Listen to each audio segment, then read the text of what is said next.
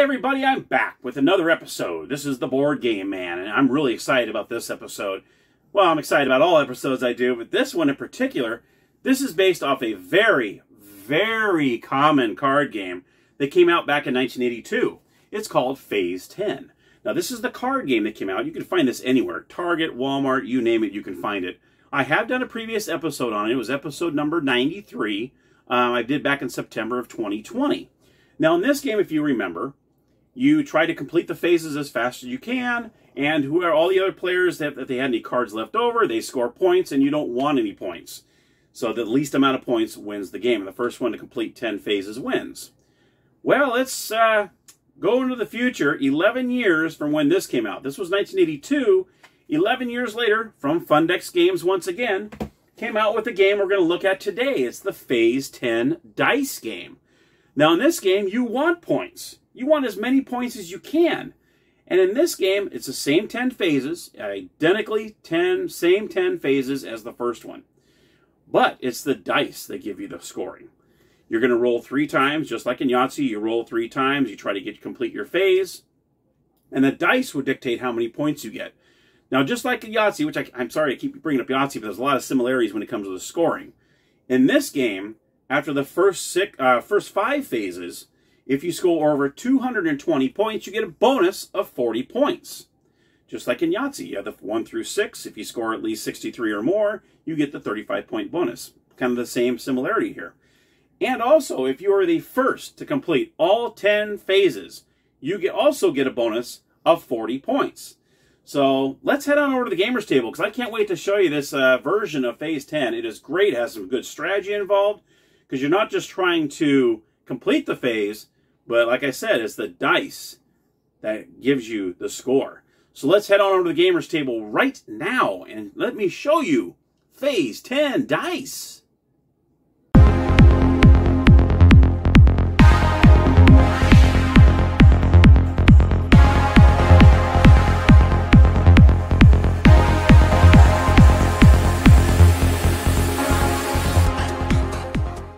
Alright everybody, here we are at the gaming table. Let me go ahead and show you a Phase 10 dice here. What you're going to do is you're going to open it up, and you're going to have 10 dice. Here they are. And they also have a W, which means the wild. So they have wilds on the dice as well. You'll have the instruction booklet. That's right here. And then you also have the scoring pad, which looks just like this. Now you can see it in the intro I said, you have the 10 phases here. After the first 5, if you score over 220 points after the first 5, you get a bonus 40 points. And also, if you're the first to finish all of your phases, then you also get a 40-point bonus. So let me go ahead and show you how this works. So you can see there's 4 players that you can fit on each pad. So let's go ahead and I'll do a quick little 2-player, and I'll show you how this works. I'm going to put the box away, get that out of the way. Get my pen. You'll definitely need a pen or paper because you need to be able to write down the scores. So what you're going to do is you have up to 3 rolls to try to get the first phase.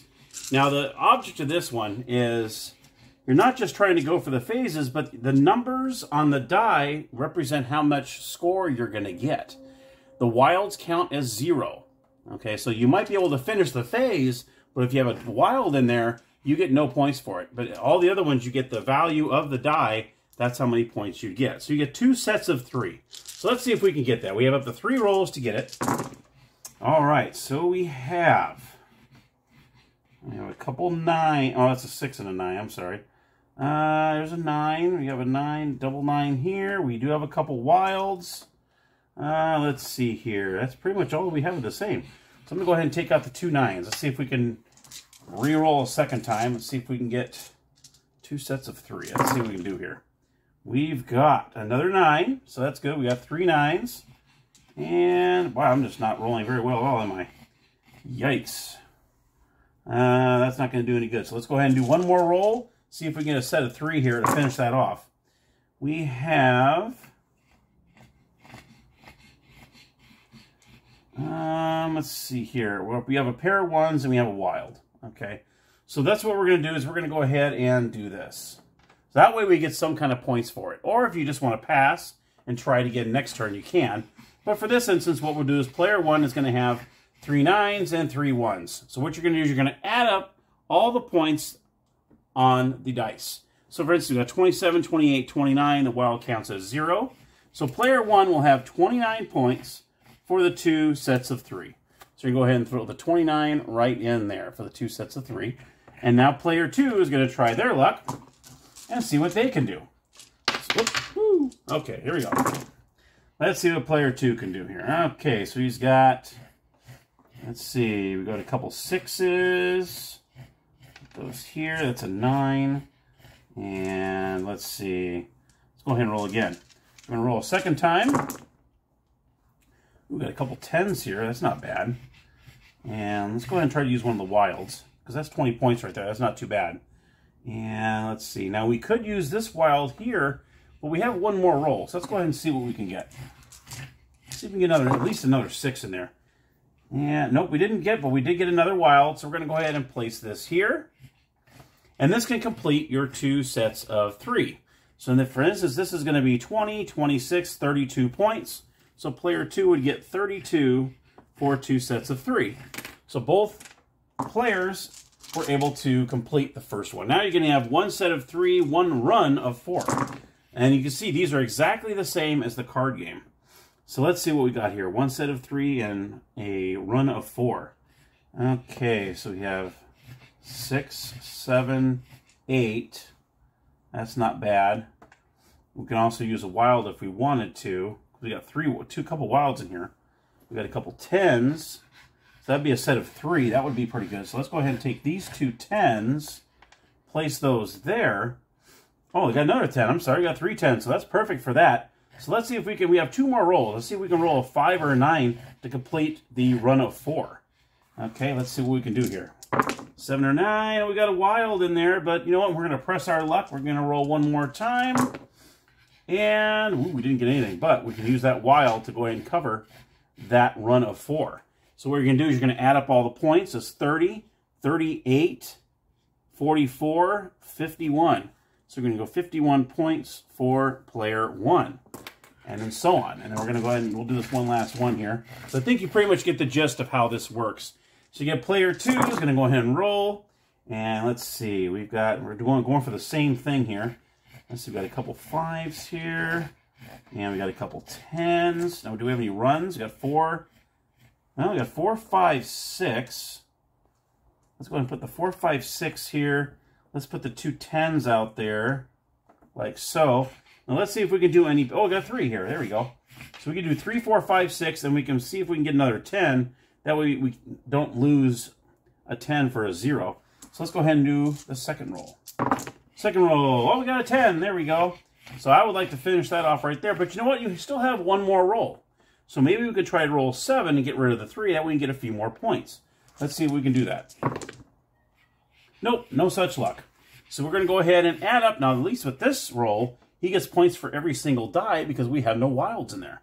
So we've got 30, 36, 41, 45, 48 points for that. And so on. Okay, so 48. Now, what's cool here is after you do the first 2, it asks you to total it, which is nice. You don't have to total all the way down. So we're going to go ahead and total this. So in this case, he has 80. This has, oh my goodness, it's a tie. 80 to 80. How do you like that? So at the end of the first 2 phases, we got an 80-80 tie, okay? And you're going to keep on going down, all the way down. Like I said, whoever, if you have more than 220 points, you would go ahead and add the 40 points there. And then you do the 5-phase total right here. So you can add up all this along if you got the 40 points, and you put it here. And you do the same for the last final 5 phases. And then you get the 40 points here if you're the first one to do all 10. And you do a grand total. Now, let me tell you what happens when you finish. So say I just finished my 10th phase, and I put my grand total here, and let's just say player 2 was on phase 7. They were still on phase 7. It comes down to sudden death. So what happens is they have to be able to finish off a phase 7 in order for them to continue. You do get the 3 rolls like you normally. It's not like 1 roll and you have to get it. In a term of 3 rolls, if they do not get the phase 7, then they would just add up the first 6 phases, and that would be their final score. If they do end up getting the phase 7, they would put the points in, and they would go towards phase 8. You get 3 rolls and 3 rolls only, If you complete the phase 8, then you put the score down and you go to phase 9. But if they don't, the game's over. They've add up all the points, and then whoever has the most points wins the game. And that's pretty much how you play phase 10 dice. So that's what I love about this is there's a lot of strategy involved because you have to, okay, now I have a wild here. Do I want to try to get a number so I can get more points? And you know, you can use all 3 rolls. So like I did in that last roll, well, let's see if I can get a 7. Maybe I can better that a little bit. That way I can get 4 more points. So if I take the 3 away and put a 7, and so on. So I do like the strategy in this a little more than the card game. And I'm not saying any disrespect to the card game, because the card game is incredible and I love it. But this is kind of cool because you actually, the amounts on the dice count for your points. And in this game, you want points, where in the card game, you don't want any points. So there, my friends, is phase 10 dice. I hope you enjoyed the episode. And thank you so much for watching. And I hope you enjoyed phase 10 dice.